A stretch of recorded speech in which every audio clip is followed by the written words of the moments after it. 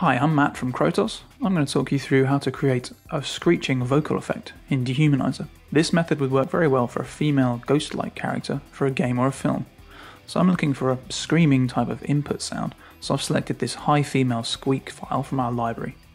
We're going to start looking at the spectral shifting module, and so I'm going to start the playback, and I'm going to bring up the morph control, which acts like a dry wet, up from 0 to 100, so you can slowly hear the processing. So the spectral shifting module works with two different pitch shifters which act according to amplitude. So this first pitch shifter kicks in almost immediately on the first 50% of the incoming signal. The second one I've pitched lower and kicks in at a higher rate, so at a certain amplitude it will start to kick in. So let's apply some different types of convolution to the sound for more detail. Here we're using cross synthesis, using monkeys squealing and dogs fighting. So we're going to add in a little bit of the scrubbing convolution here as well. This is to give a more animalistic character. So this is convolution based on certain areas of the sound file. So it takes the incoming signal and convolves based on the envelope that you've drawn here. Depending on the envelope, it will convolve on a different area of the sound file. So remember that Dehumaniser is a very sensitive, performative tool. The type of incoming audio can really change the character of the sound, as you can hear.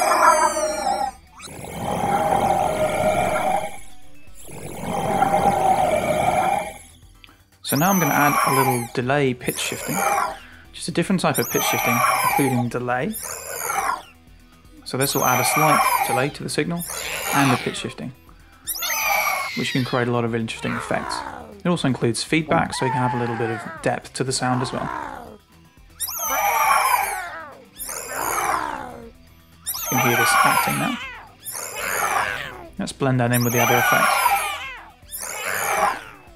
So a little traditional pitch shifting will also come in handy. We've got two different transposition engines going in, so we can get multiple pitches simultaneously. So since I'm using Dehumaniser Pro Extended, I'm going to use the modulation here. This is great just to add a little bit of life and character to a sound. Here you can select the destinations for the modulation, and also the range, the amount, speed, and waveform used for the modulation. So this can really just help bring the sound alive. It can either be really subtle or really excessive. Here it's quite subtle, but it just helps bring that pitch shifting to life a little bit.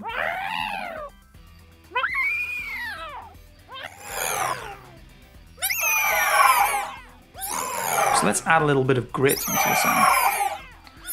The noise generator will be very good for this. So this patch enables you to select a center frequency and also a bandwidth for this noise. So you can act somewhere between distortion and vocoding. So that's really nice just to add another dimension to the sound. Make it a little grittier. I can always change the input pitch of the audio as well, making it lower and more menacing.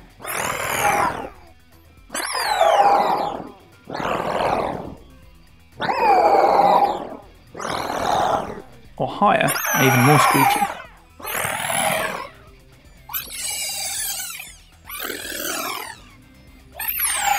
I'm routing all these modules to our dual plugins module, where I've got two plugins, some delay and some reverb, just to add a little depth to the sound.